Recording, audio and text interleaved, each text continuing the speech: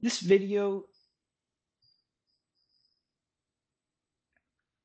is gonna explain or define the word extrapolation, and at the end we'll do a quick example in R. I think the easiest definition is predicting the response variable for data outside the range of values of, or any of, your explanatory variables.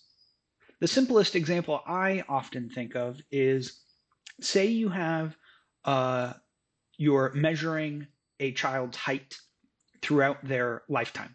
You start at age 2 and you measure them. Okay, it might be a tall 2-year-old at 1 meter high, but let's just go with the example for now. You measure the child at age 2 to be 1 meter and at age 20 to be 2 meters tall.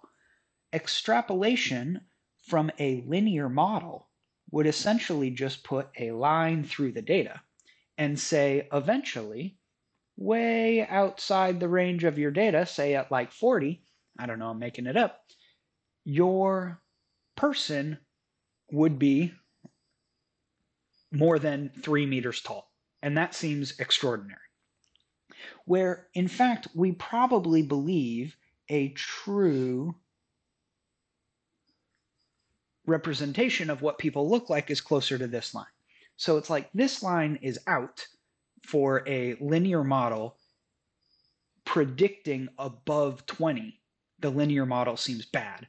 And you might just think, well, a linear model here is bad, but the same idea can happen even if you try to predict outside the range of your data in some other direction.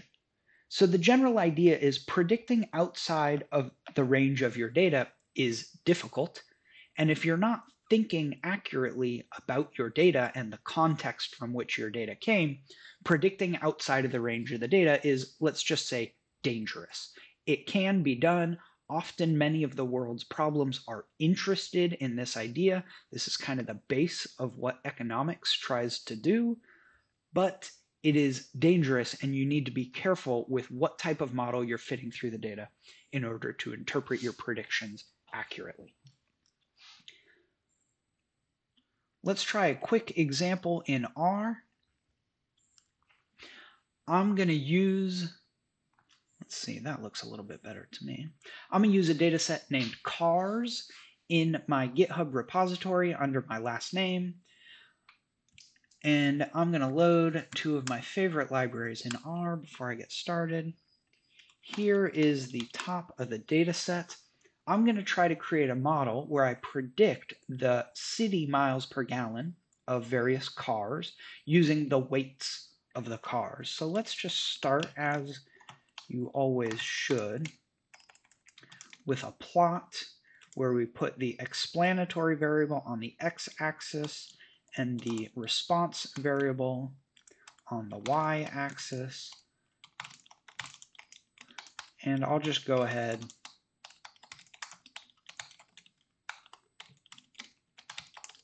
and draw the line we will fit ourselves through the data. So here we go. Here is the plot of the model we're going to try to fit. Generally, we see that as the weight of the car increases, the miles per gallon goes down. Now, generally, I like that because that's telling us that the world of physics seems to hold within our data set. That seems right. If we wanted to fit this model ourselves, we could use the function lm, where we remember linear model as a function takes the miles per gallon, the response variable first, as explained by the explanatory variable weight, using the dataset df, and then we can just store the coefficients into a vector named beta. And indeed, we see weight having a negative slope and a positive intercept, which sounds reasonable if cars could weigh 0 pounds, but they can't, and that's fine.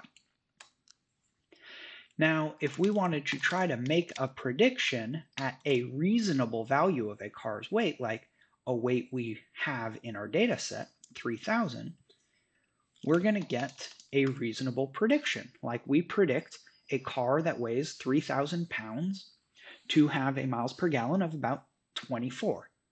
However, if we wanted to do the dangerous job of extrapolation, we could try to predict, say, outside the range of our data at the value 6,000. And let's see what value our model predicts here.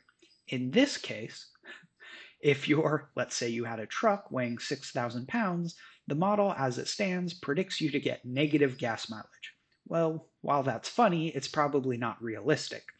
So you should either recognize that there's clearly some kind of curve to these data, and maybe we could fit a better model, or maybe you're satisfied with the linear model through the data you have, but you just recognize that the model is limited in its ability to extrapolate, that is, predict outside of the range of the data. Extrapolation is dangerous, but often a very interesting goal in the world around us.